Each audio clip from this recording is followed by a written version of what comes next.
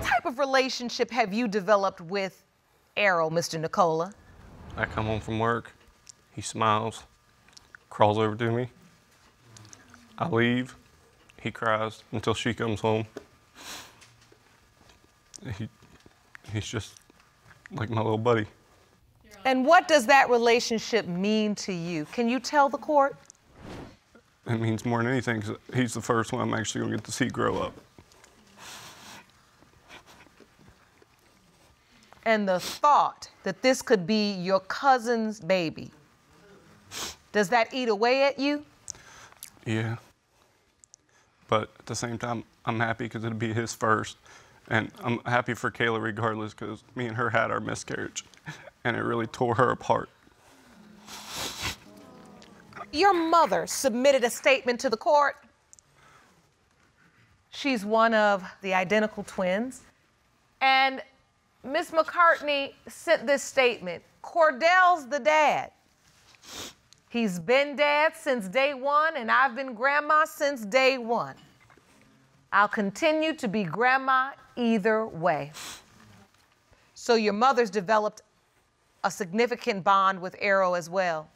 Yes, Your Honor. And she believes she's a grandmother. Yes, Your Honor. And raises and treats the baby like he's her grandson. Yes, Your Honor.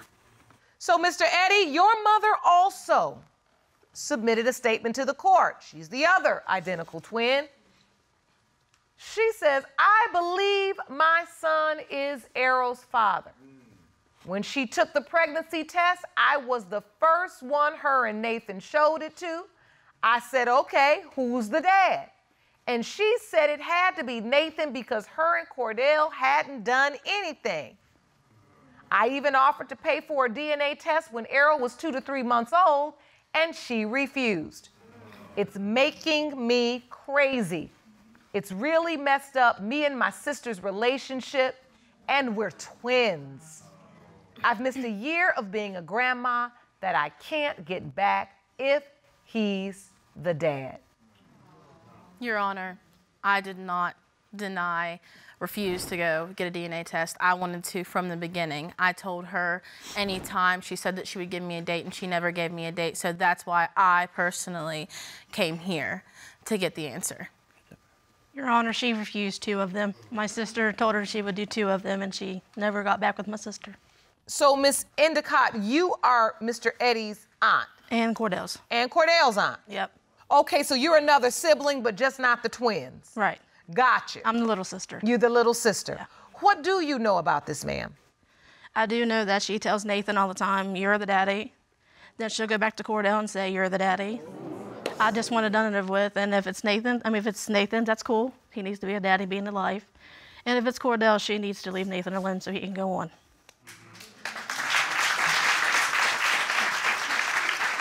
I'm hearing something between your words.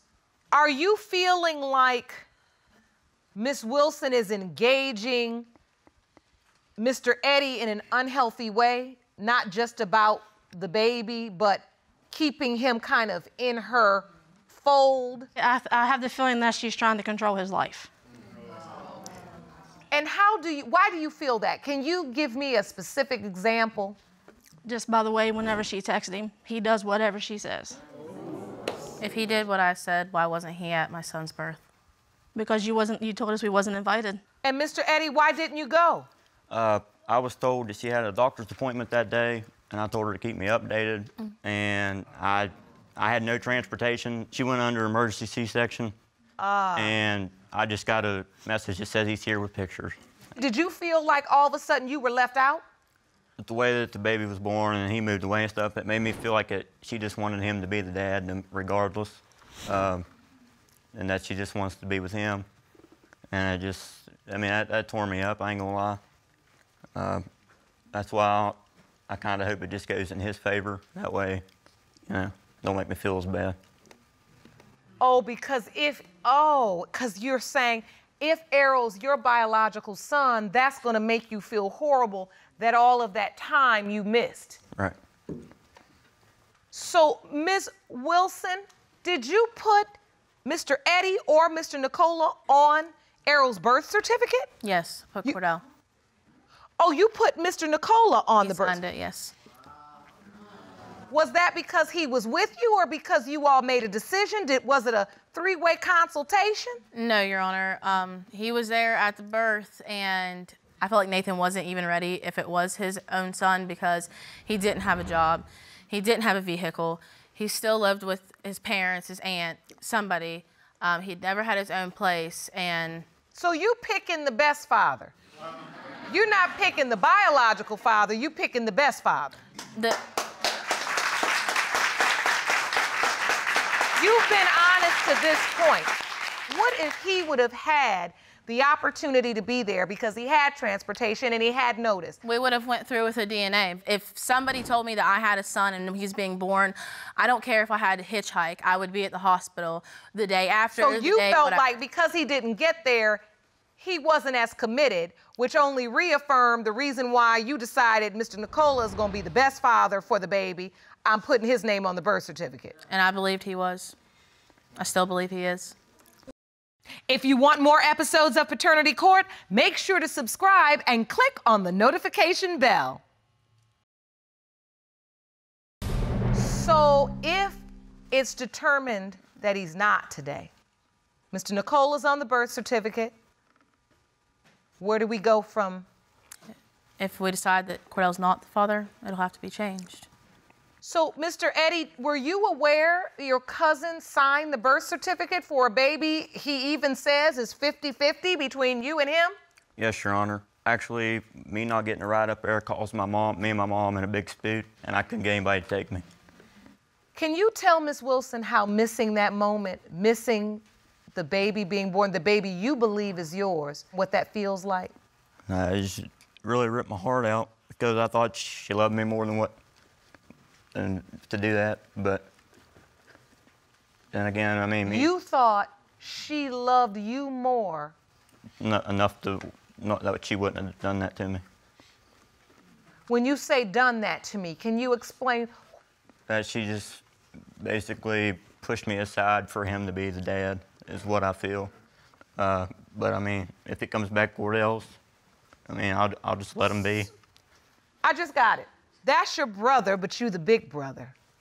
Yes, Your Honor. He idolizes his big brother. His big brother had a girl. The girl was beautiful.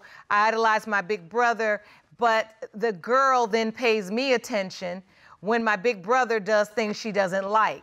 Now I've fallen in love with my big brother's girl. And now she's keeping my baby away from me because now she really wants to be with my big brother, so they've taken my baby and made a family. But I still love my big brother, but I still love the girl. Yes, Your Honor.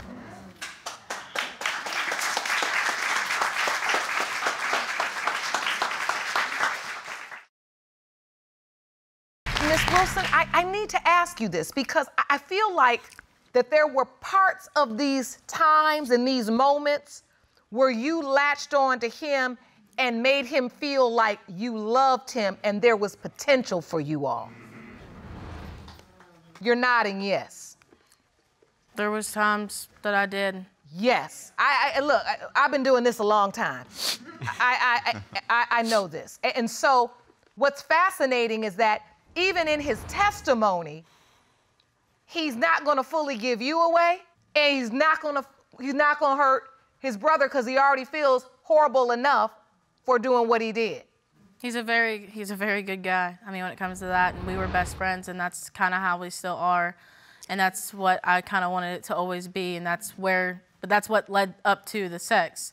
We were like best friends, and then it led to more than that. Oh, I get exactly what happened. I really do. If Mr. Eddy is Errol's biological father, have you thought about that? I know you say you believe Mr. Nicola is. Would you want to be a family with him for the baby? I don't want to push something just for the baby because sometimes that's the worst case scenario.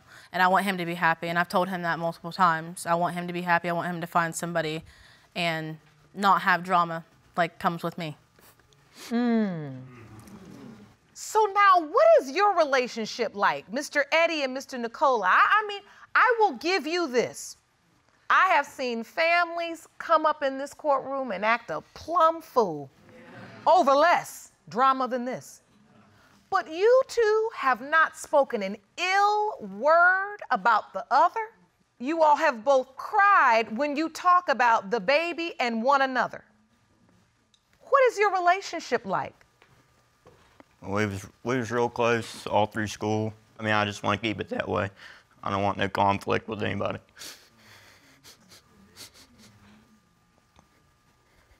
This is just eating you up, isn't it, Mr. Eddy? Yep. I can just see, honey. Mr. Nicola, you can't really even look at your cousin right now? No, Your Honor. You can't? No, Your Honor. What do you feel? Why can't you look? Betrayed. Betrayed. But we have been trying to get back to where we were. Just for our family, because even me and his mom had a close connection, and me and his mom don't even talk no more. This is a family divided. First cousins who could both be the father, and identical twins who could both be the grandmothers. Is there anything you two cousins would like to say to one another before I go to the results? Is there anything you would like to say? I'm sorry for what I did to you. I always love you. I always love you. Miss Wilson, is there anything you would like to say?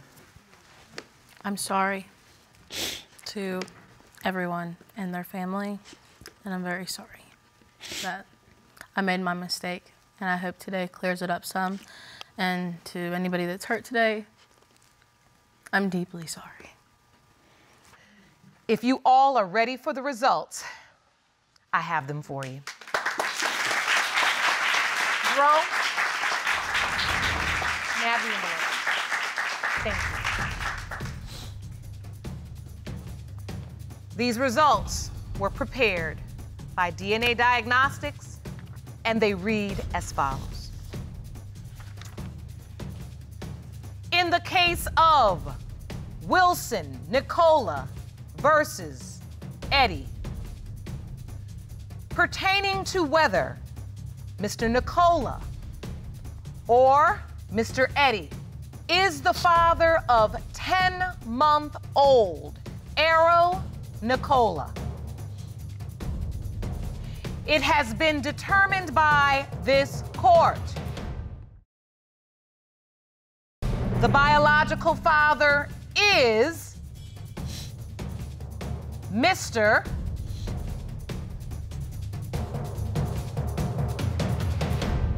Nicola.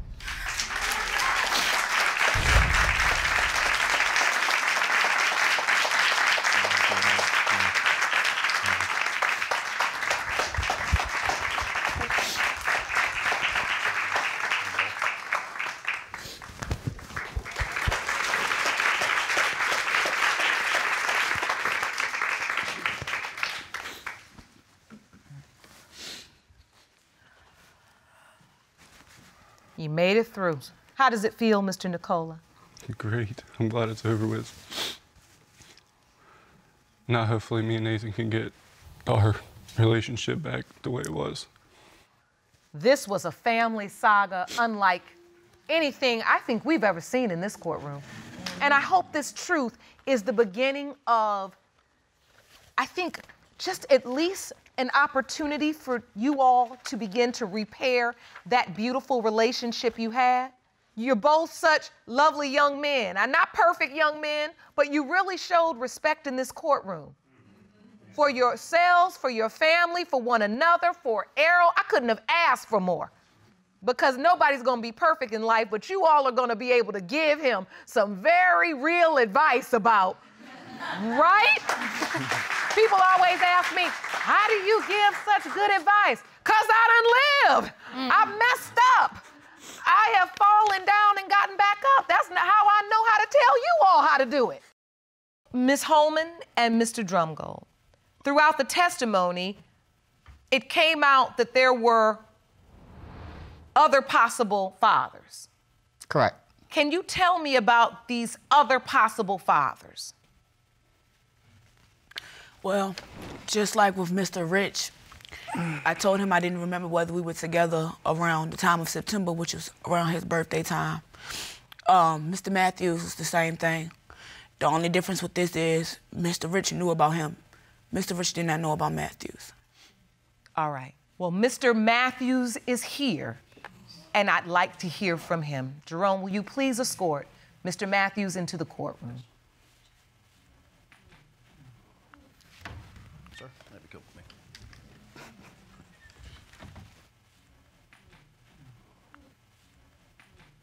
You a Calm down. Mr. Rich, calm down. Calm down. Just take a deep breath. Listen, you want the truth? That's what I'm trying to get for you, but you gotta let me get it. You want to know? I'm giving you the truth, but you've got to sit through and you've got to listen. We cannot go to a better place. I mean, I with could have any made a of this. list. Listen, we're here now and we're gonna get through this. We can't get to the other side. We cannot get to the other side unless we go through. We're going through. Mr. Matthews, thank you for joining us. Yes, ma'am. We've heard significant testimony today as we begin to discuss the paternity of baby Alani. I'd like to understand what your relationship was with Ms. Holman. She said she was intimate with you as well during the window of time when Alani was conceived. Yes, ma'am. And you agreed to that? Yes, ma'am. She keep lying about that. Mr. Rich, calm down. Yes, ma'am. I can see how uncomfortable this makes you. And I would like for you to take this opportunity while I hear the rest of the testimony to go and speak with Dr. Jeff. And I will never allow you to sit here and act out of your character or make yourself look bad, okay? Yes, ma'am. All right? You may be excused.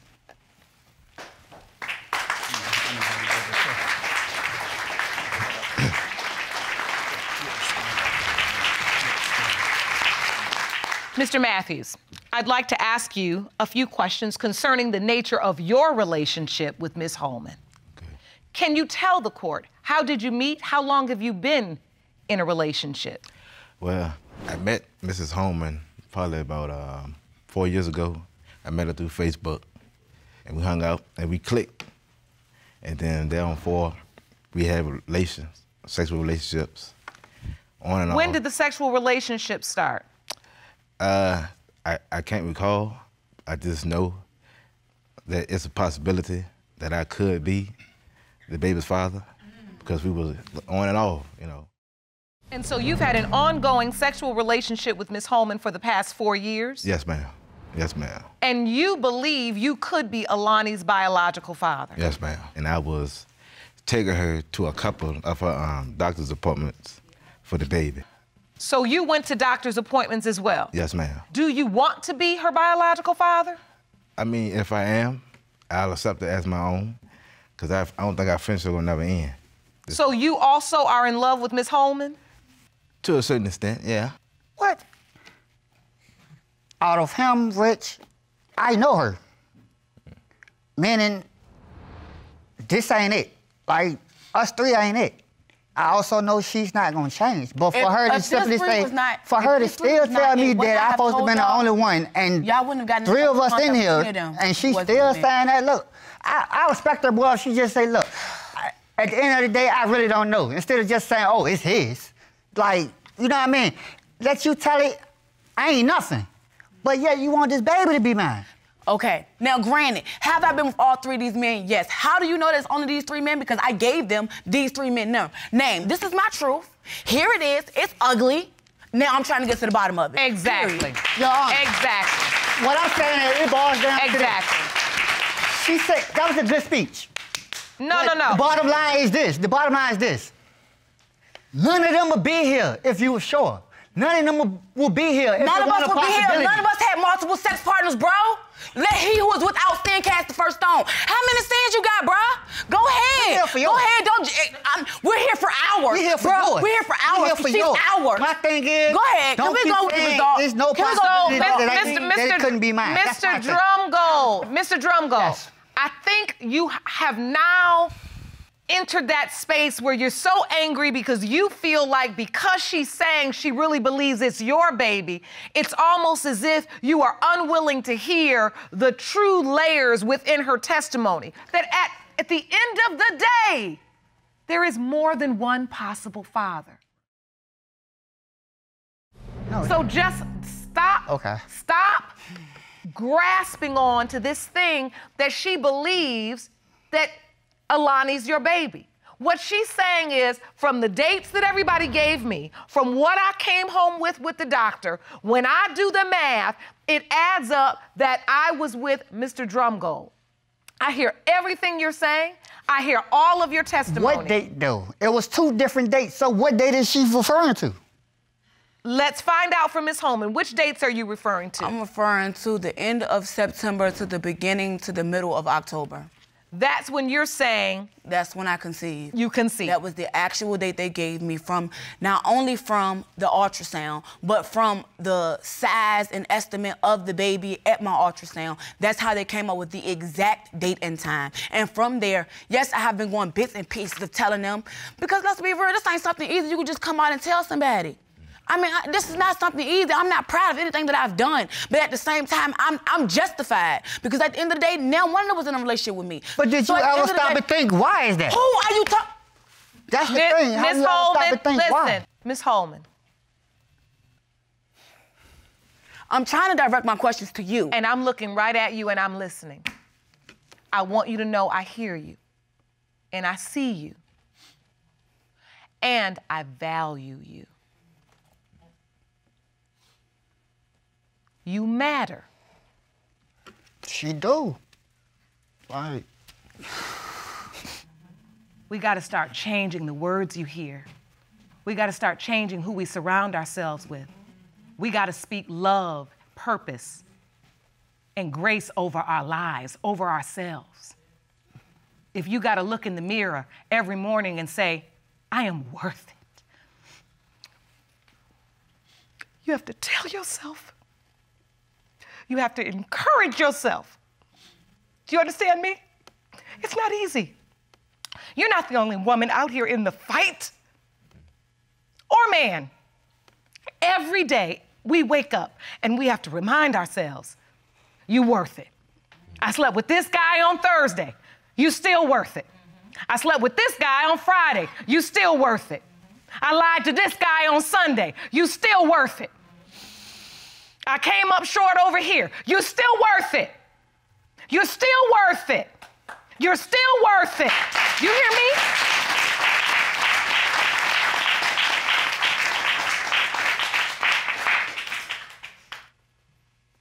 Whether Mr. Drumgold, Mr. Matthews, Mr. Rich, whether any of them are the father or they're not, you still worth it.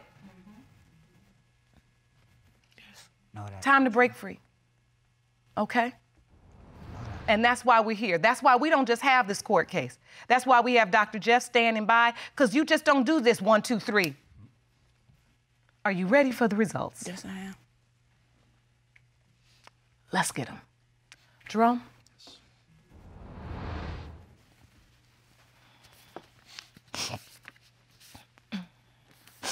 These results were prepared by DNA Diagnostics, and they read as follows. The first envelope is for Mr. Rich.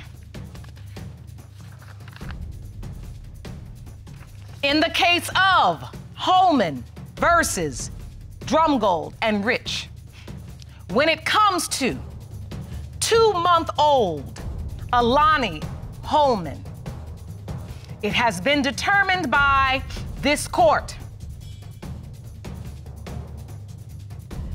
Mr. Rich is not the father. The next result is for Mr. Matthews.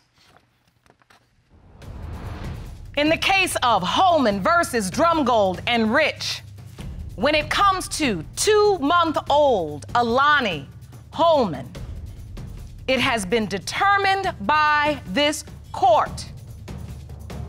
Mr. Matthews, you are not the father.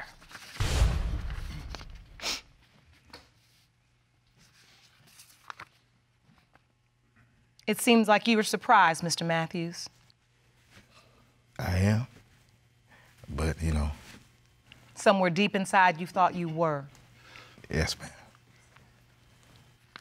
It's important, I'd like to say, that even though you are not the father, I do not want you to take this out on Ms. Holman, to start a negative cycle of abusive language and comments because of your disappointment. We are here today going through all of this for a purpose.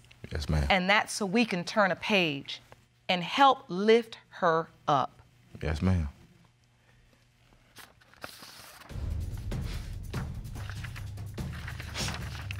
These results are for Mr. Drumgold. In the case of Holman versus Drumgold and Rich, when it comes to 2-month-old Alani Holman, it has been determined by this court, Mr. Drumgold, you are the father. Exactly.